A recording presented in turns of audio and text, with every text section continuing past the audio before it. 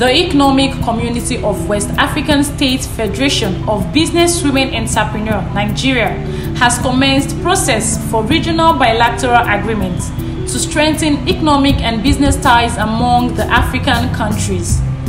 The move, which was kicked off in Nairobi, Kenya's capital, tagged West Meets East Africa, with a 4-day deliberation and conference, which is designed to instigate the mainstreaming of women entrepreneurs into international trade.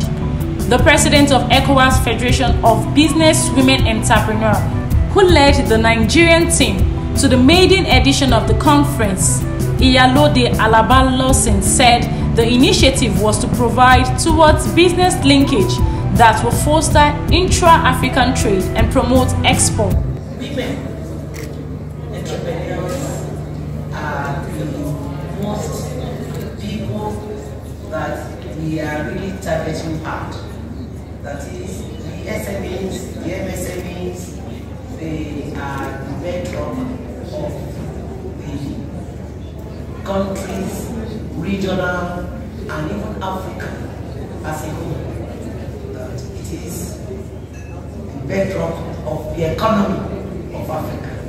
And with this, I believe we can alleviate the poverty, the so-called poverty in our continent. Pen Pushing reports that at the Trade Mission and Business Development Conference sponsored by the ECOWAS, Nigerian Women Entrepreneurs excited stakeholders with their products, which became hot cake for the guests, participants, and other personalities at the event.